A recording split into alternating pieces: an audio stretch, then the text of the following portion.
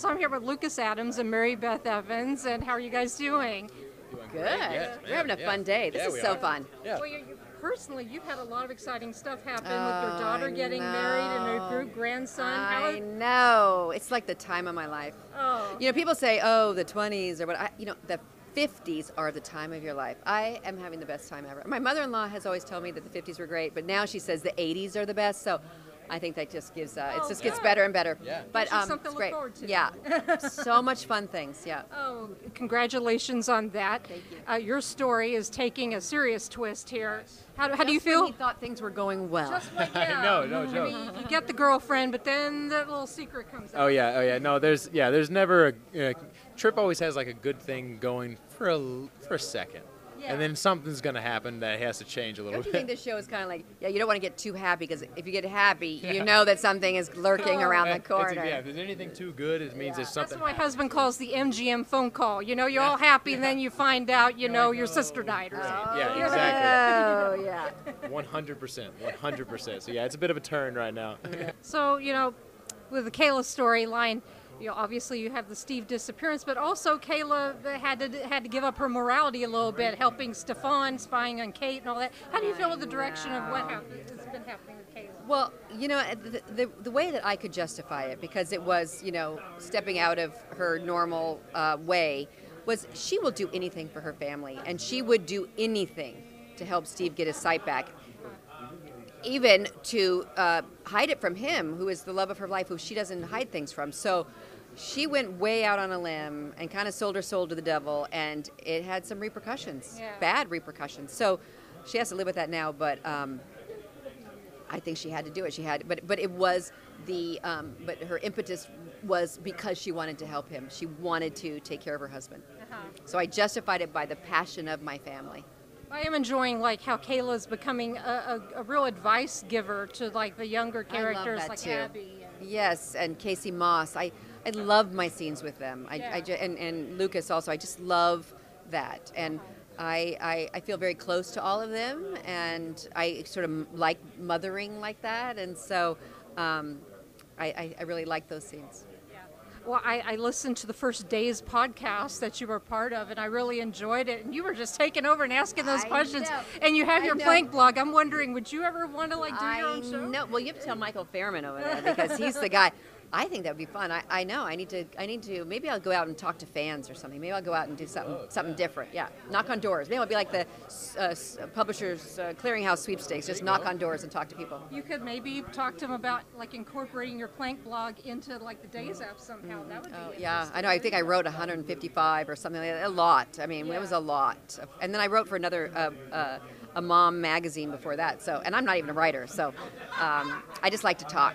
Yeah. I'm a talker. I just want to ask you guys a few little favorite questions. What is a favorite character that you would like to work with that you haven't been able to work with yet? Who would you like to see Tripp do a scene with? Stefan Demera. I've never had anything with Stefan Demera, and I would love to be. The way he's messed your family over. That's why I would really like. I'd really like that to have him. Because Tripp cool. You could have confronted him. That's or what I'm something. saying. I would really like to see something like that, like confrontation between the two. I don't know. That'd be really. I think that'd be a lot of fun. I like that idea too. Especially because how dark Tripp has kind of gone, especially with Ben in town, and so I think it'd be really fun to. I don't want him to recruit you to the other no, side. No.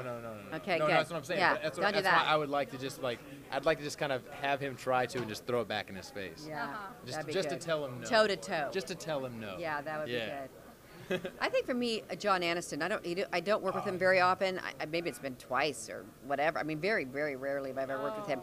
But I love him, and I think he's great, and he's funny, and so maybe him. Yeah. Favorite Days villain? Well, I think Stefan's pretty darn great. Stefan's He's pretty bad. He's screwed over the Johnson family. I mean, pretty cool. As it affected us the most would be him for sure. Because there was always Stefano, but he didn't really affect our life so much. But Stefan really, or really Ben. Whenever he was really a villain, I got to see some of his stuff, and that was he was just a villain. And that's why I really liked, Rob Wilson, he's incredibly talented. When he took that midwife out behind the building and shot her or something, it was oh, yeah. My gosh. So like that. It was crazy. Yeah, so I'd say Stefan and probably Ben. Yeah. Yeah. Is there like a favorite set you like to work on? Like maybe if you get on the set, it brings you into character right away, or a set you feel real comfortable in, like a. The Loft for me. I don't know. The Loft for me is just always one of those sets that's just like it makes me feel at home while I'm there because there's always something that I can mess with or do, and so I don't have to like just be standing still or something. So I think the Loft is something that really gets me kind of going. Yeah. I mean, I love the Patch and Kayla house. I think that was a beautiful, beautiful set. It doesn't come out very often because it's a budget thing about sets.